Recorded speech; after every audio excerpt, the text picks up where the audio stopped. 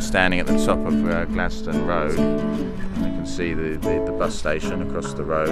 This is going to be a considerable amount of money spent on it soon to turn it into a new bus hub for the area.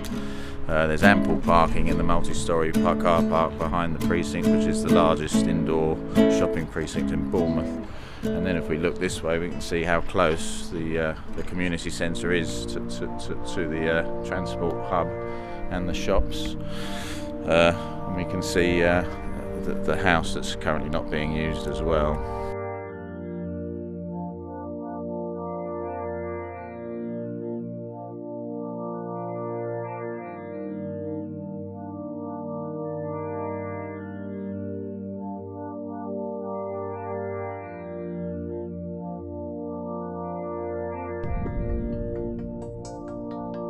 So this is the front of the BCCA building that leads into the front rooms and the theatre, and you can see through the car park the wall at the end, which next to this property is another old building, an old coach house, which is an old factory, which is currently running as a dance studio and a gym.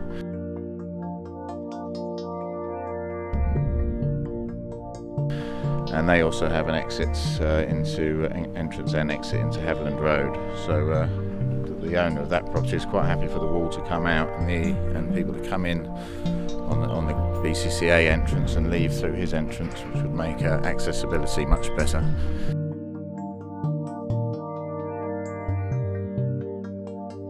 This is one of the first two rooms the first two rooms that are listed in the building. These are the original buildings commissioned by Shelley.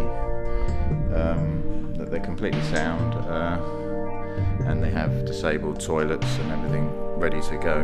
The only thing needed is a replacement heating system. Where you can see on the edges of the room, the paving stones have been taken up and the pipe work extracted. But apart from that, these buildings are very sound.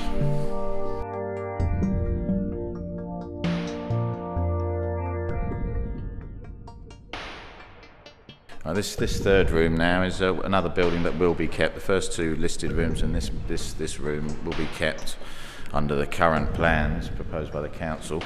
You can see in this room that it is independently accessible, but there's two fire exit doors and there's a third entrance into the room. One of the problems stated was that the rooms are not independently accessible, but we can see that they are.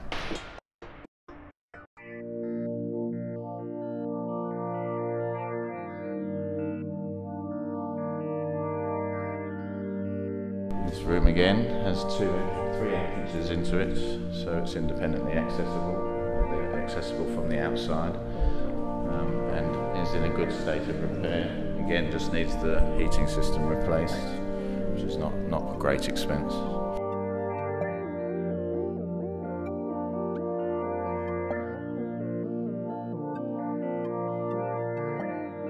Here we have another outside entrance. Used to be the kiln room where they did pottery classes, and they had kilns in here, and they vented the room to vent the heat. So it's a lovely room. Originally it was a classroom that would divide into two with a moving partition, and we can see it's independently accessible from the outside. We move on to a split room, which is partitioned. Again, has independent access to both rooms.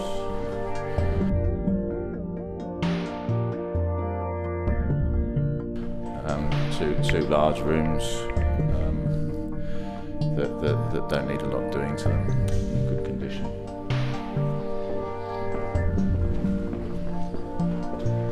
Now walking here, we see a corridor that leads to outside, and we have another corridor which runs off a kitchen and a door down to the boiler, which has been removed.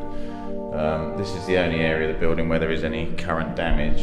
It's a small piece of lead missing off the roof, and this room here is what used to be a computer room, and could be a number of different things in the future. All of these buildings obviously are going to be demolished under current proposals.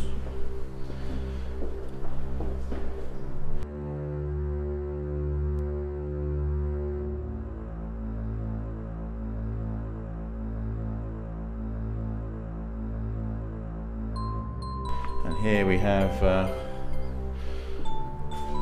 the only two rooms in the building that don't have independent access, though they do kind of, because you can come in through the fire exits here and access them, but they were originally a props room and the lighting room for the theatre.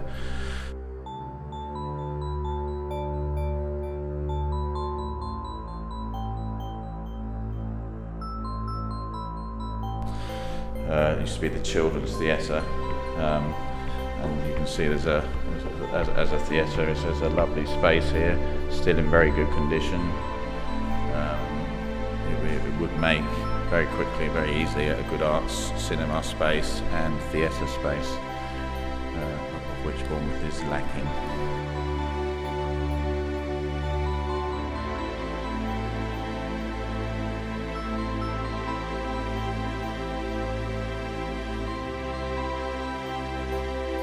And what used to be an adult learning room, but could be a cafe or anything else.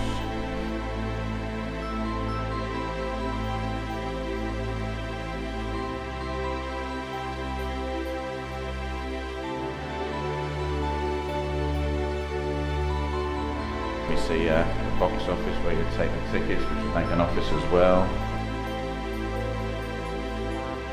And through the doors we have toilet facilities, including disabled toilets with disabled entrance with a door press.